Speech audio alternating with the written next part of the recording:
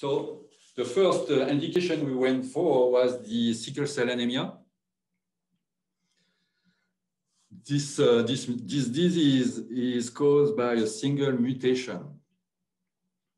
So I'm not talking about beta thalassemia here. I'm talking about sickle cell anemia. It's one mutation. So we develop a process to cure this disease.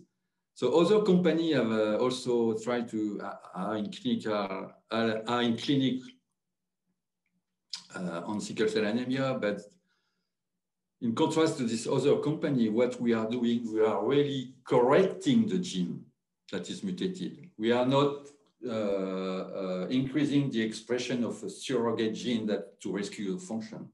We are really correcting the gene after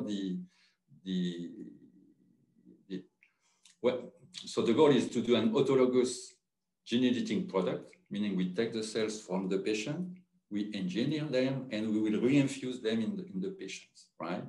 And when we reinfuse these cells to the patient, the genome of these CD34 plus cells will be corrected, will be wild type sequence instead of having the mutation.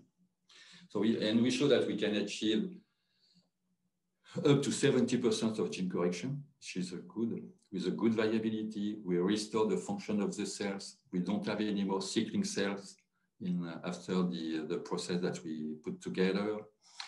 We have a decrease of the sickling, the so-called sickling hemoglobin, and we have expression of the adult hemoglobin that was designed for actually. So basically, it would be a cure for almost a lifetime cure for this patient that we will treat.